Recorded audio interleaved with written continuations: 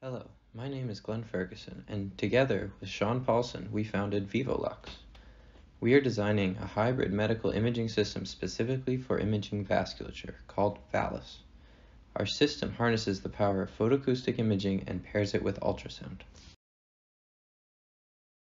VALUS consists of a high-powered LED array and a receiving linear transducer, all integrated into one handheld probe.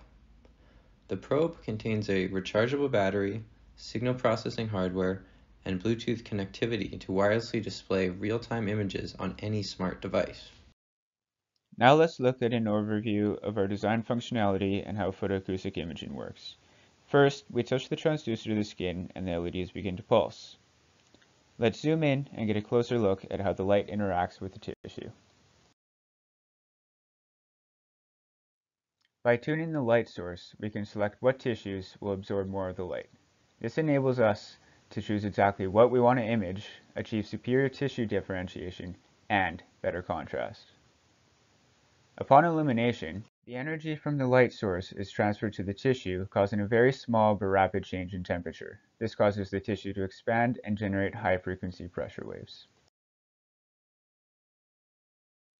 These high-frequency ultrasonic waves propagate through the tissue and are detected outside the body with the transducer. Using advanced algorithms, the ultrasound signals are transformed into an image, giving us both structural and functional information of the body. Here is an example of ultrasound imaging as displayed on a smartphone to best represent the real-time portable ability we will achieve. The video displayed is Doppler ultrasound of a pulsing artery. We will add high resolution, improved contrast, and augmented overlay for better identification of anatomy and biological function. We have a 3D printed scale model that is shown being operated in the correct imaging sequence, first applying gel before imaging.